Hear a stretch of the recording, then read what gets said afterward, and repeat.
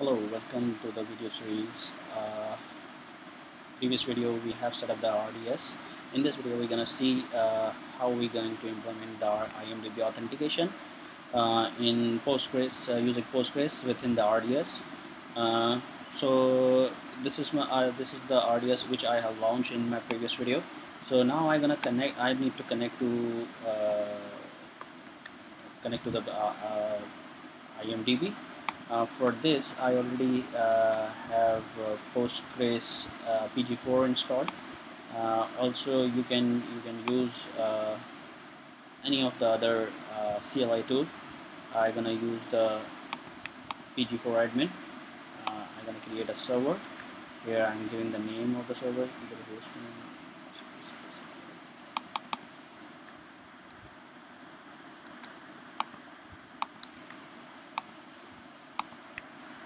IMDb. This is just a friendly name, and in the connection tab I'm gonna use the Postgres, and the password should be like I guess my default password. So I'm gonna connect. So hoping it will connect soon. Once it is connected, now we can start our configuration.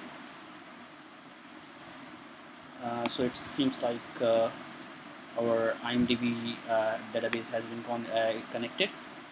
Next thing, we need to create a database user which we can allow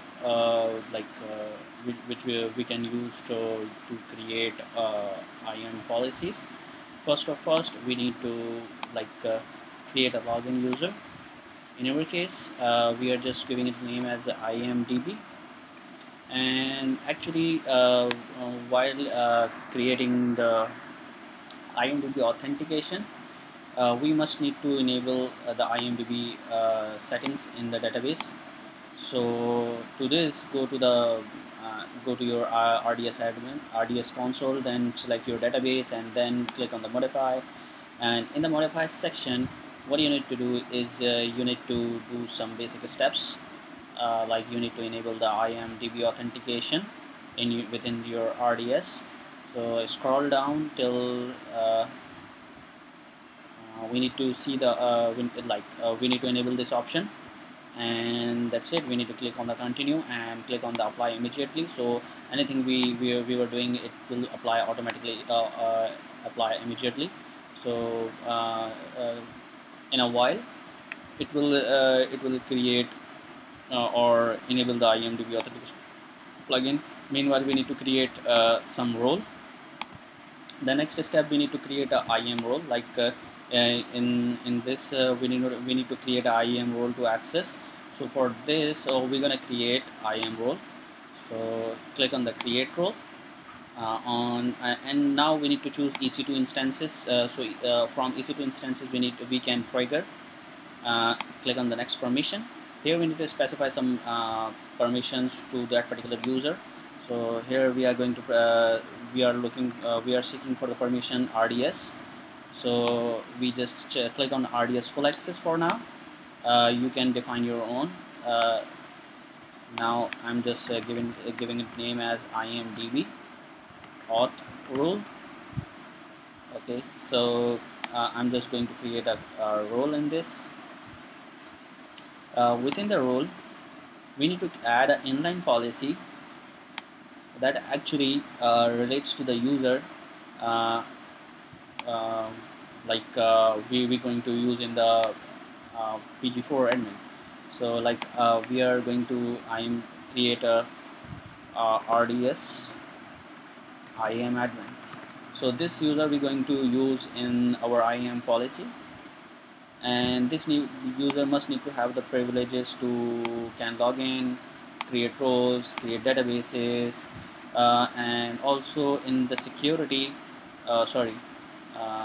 memberships, we need to select RDS underscore IAM role. Also we need to use the RDS underscore super user, so our user will have the superlative privileges in Postgres RDS. It can create or do any kind of administrative operations within your RDS. So I just created a new user named as RDS IAM admin. So we're gonna use this. We have done this. Now we need to create a IAM inline policy. So for this particular, we already define a policy. So we just need to copy this policy and go to the inline policy JSON tab, and then we just need to paste it.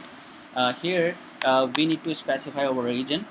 Like we have our RDS in US East -1, and here we need to specify our user account ID. In our case, this is this, and like we just need to remove those hyphens. Now we need to have this resource ID. From where this resource ID I can get, I can go to my RDS console and go to the configuration tab. In the configuration tab, here this is the resource ID I need to copy, and this resource ID need to be used in the IAM inline policy. So and next we need to copy the username RDS IAM admin.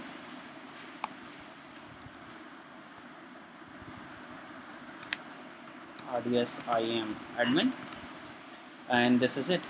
Now what our policy says, that our action inline policy action is RDS DB connect, and this particular policy is only allow for this particular user. So review policy and create policy. Okay, IAM DB auth policy and create policy, and we are pretty much done with. Okay, one thing to be noticed, that roles is not meant to have access, roles never been applicable to any IAM user. To update this, what we need to do is we need to update the trust relationship of the particular role.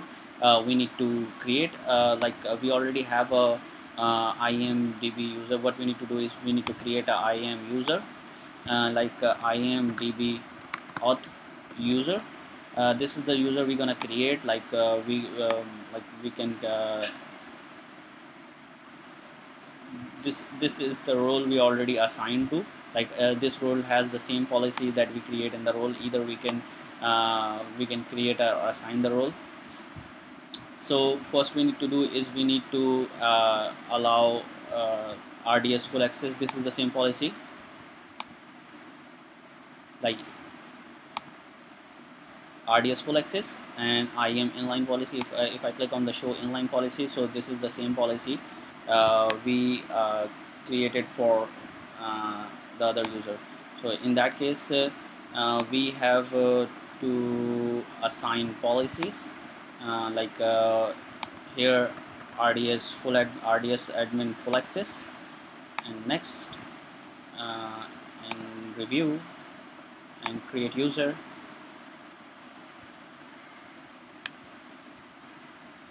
And this is one thing we have done. Now we need to download the IAM keys. Let's close this window. Now just copy the username. Now we need to update the role trust relationship. Go to the added trust relationship. Here we need to specify the user ARN, AWS : and we need to copy the user ARN which we just created. This is our user. We can create our ARN from here, and then here we need to specify the user ARN. So we have policy contains, okay, we need to update the trust relationship. This is one thing we have done. And next thing, we have created a user. So far what we have done, we have created a role, update the trust relationship, we create a user, and we also create a IAM policy, inline policy, Also, we have created IAM user, but we never create IAM inline policy for that particular user. So what we need to do is we need to add inline policy for this particular user, same as the we created for uh, IAM role. So we can copy and paste it from IAM role as well. So we need to copy that particular IAM policy, because this will be the same policy we need to use in our IAM user. So we just need to update that policy over here as well. uh, uh, Remember, this is the RDS user which we create over here. So last thing, we need to update the policy, create policy, uh, IAM policy dot. So this is it. So far what we have done, we have created a IAM, RDS user, and we assign a role called RDS underscore IAM. Actually, that plugins allow RDS user to authenticate using session token. Then we created a role. That role has a RDS policy, also as well as uh, the inline policy that allows you to connect through IAM. And next, we have created the user, and then this particular user has the same permission as our role has. And also we have done update the trust relationship between the for that particular role.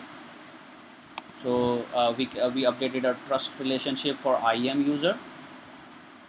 And then what we need to do is we need to configure the IAM credentials. So in we are assuming that we already configured install AWS CLI in your environment. So what we need to do is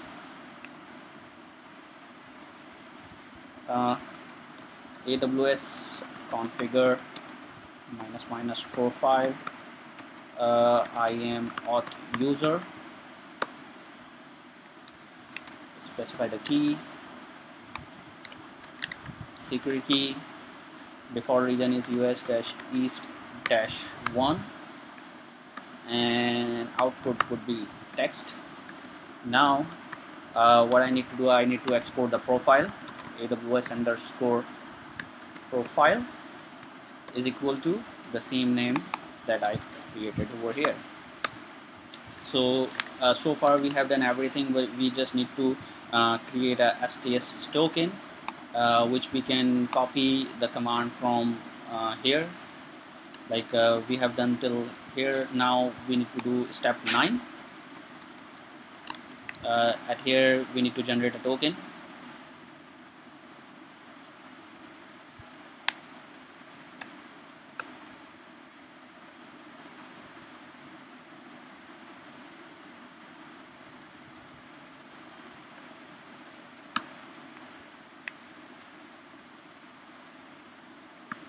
Sorry, we need to update the DB user. What would be what is our DB user? RDS IAM admin. Here we need to update our user RDS IAM admin. Next, we need to update the server or RDS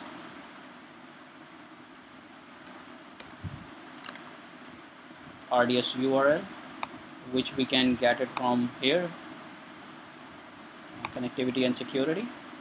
This is our RDS endpoint, and this command, which actually what is doing, it's setting up the PG password, and it's generating the RDS token against the host name of RDS IAM and port is this, and user is this, and region is this. And next thing, the last thing which we need to do is we need to connect. We need to download the SSL certificate. We need to download the SSL certificate. Where is the SSL certificate command? Okay, we need to download the SSL certificate from this particular command.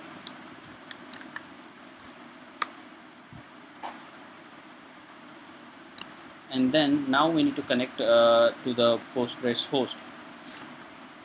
Postgres host is PSQL minus H, and the host name is this, and now the port is 5432. Now we need to specify some more details like DB name. We are using the maintenance DB named as Postgres, and the user from Postgres.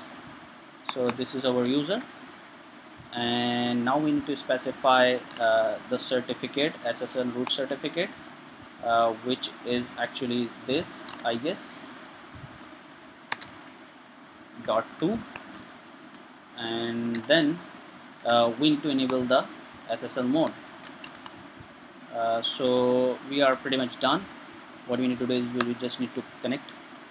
Okay, sorry, I have put it to double quotation.